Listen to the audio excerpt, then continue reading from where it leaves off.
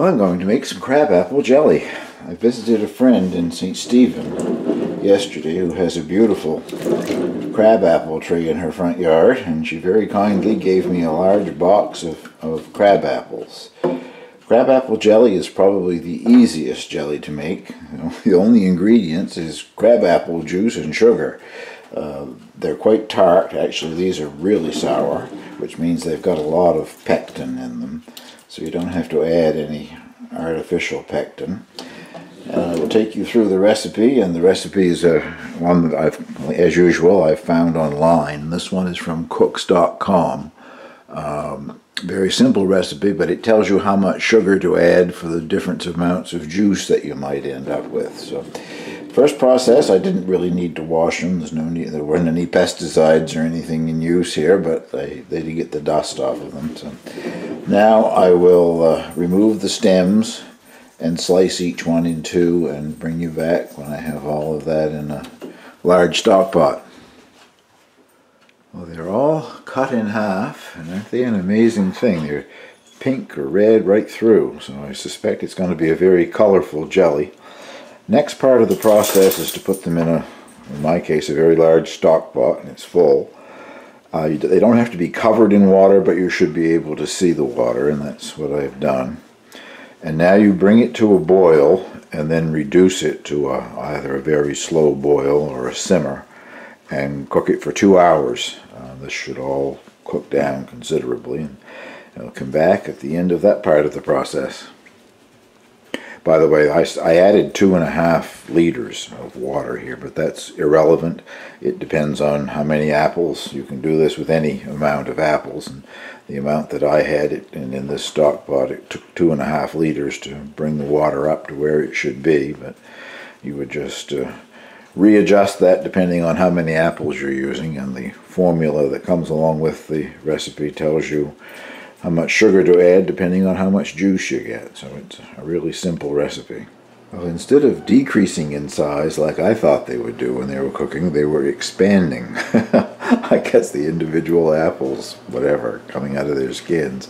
So I had to divide it. I now have it in 2 stock pots. Well, this is a pressure cooker, the one that I prefer to use to make jam anyway, because it has a nice heavy bottom. But we're only about a half hour, I guess, into the cooking process here. For safety reasons, I put this jelly bag strainer thing over a large bowl, but I also put it in the sink in case something might happen. It won't go all over the room. Very sticky stuff, and also very hot. So I put it in at a ladle at a time. I'm sure someone's going to ask where I got this. I've been thinking about that. I'm not really 100% sure, but I think perhaps Lee Valley. Lee Valley is a company that has a lot of good kitchen gadgets. They're both in Canada and the United States. So if you check leevalley.com for a jelly strainer, I guess that's what I would call it anyway. I think I will probably have to do this several times. As you know, I have 2 pots full, and once the liquid gets up to the level of the bottom of the jelly bag here, there isn't much sense in continuing. So you just let it drain until it stops dripping anything out, and then empty that out and start over again. One thing I should mention you don't want to do, it is very tempting to press down to get all of the liquid out. You can do that and it'll still make jelly, but it won't make a clear jelly. It'll be cloudy because of all of the bits and pieces of small pieces of apple and whatever that are going through. So the best thing to do is to just let it drip naturally. And I'll bring you back when I've finished all of this later on and show you how much I managed to collect. Well, I got 10 cups of juice, and the instructions say that means that you add 11 cups of sugar. I've done that, and it hasn't completely dissolved yet. I've just turned the heat on. I tasted it. It's still a bit tart, but of course, like I said, all of the sugar hasn't dissolved yet.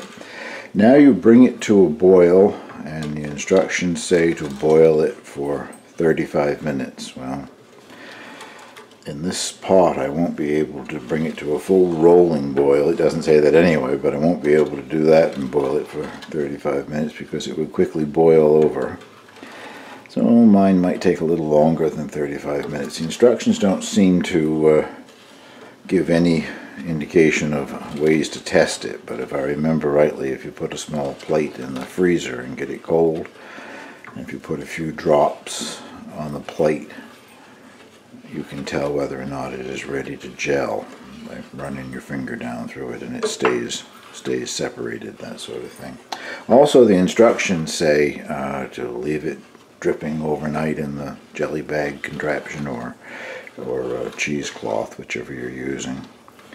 I don't do that. I've done it in the past, but once it gets down to the point where you're only getting 2 or 3 drips a minute, it's not that far from stopping completely anyway, and there really isn't any point in waiting overnight. So once I had what I thought I was getting out of it and the drips had really slowed down, I just changed it out and did the other half in the same jelly bag. But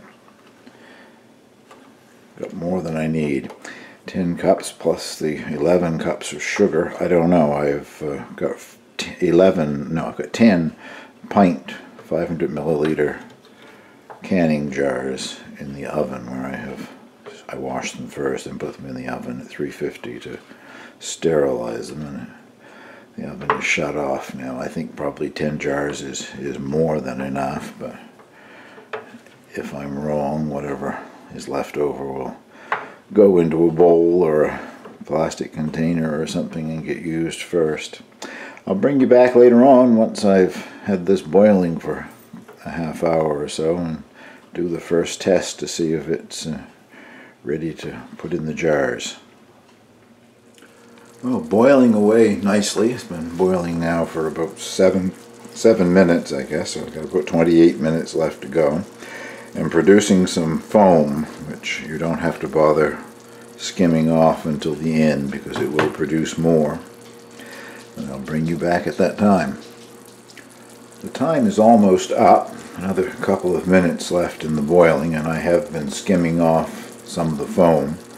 I don't think I will bother with that cold plate test, if you can see what's happening here or not. But this is a wooden spoon that I've been stirring it with some, and it gels very fast on the spoon as it cools down. So I think it is ready. Hope it is anyway. We'll put it in bottles, and overnight we'll see whether or not it sets up. It reduced quite a bit in that 35 minutes. I don't know how much, but it's lowered down a good inch or more. I think that there is probably the line of where it was, but it looks good. It's a pretty color. And here's hoping it turns into jelly.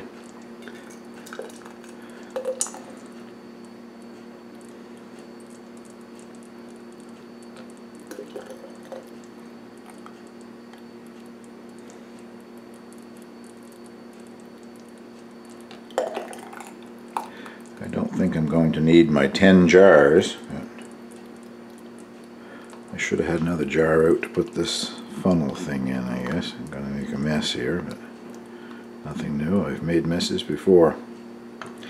Within a 1/4 inch or so of the top is the recommended for jellies anyway, and jams.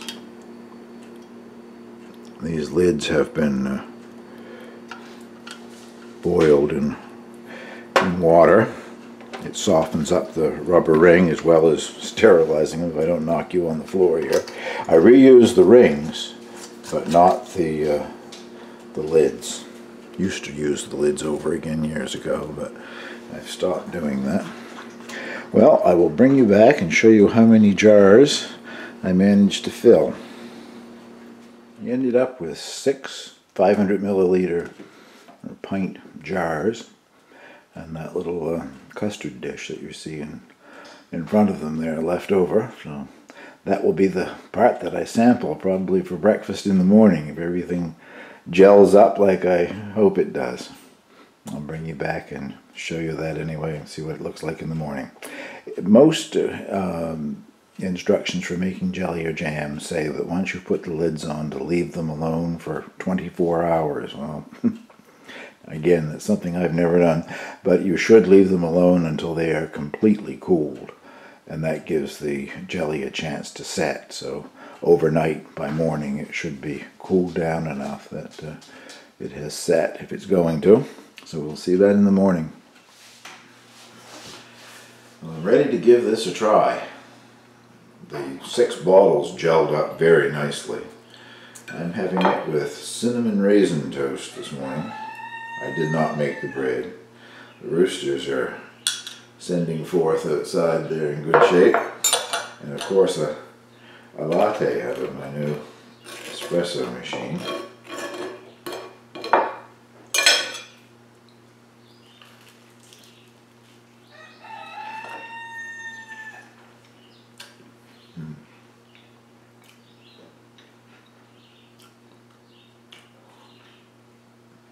Can't talk with a mouthful.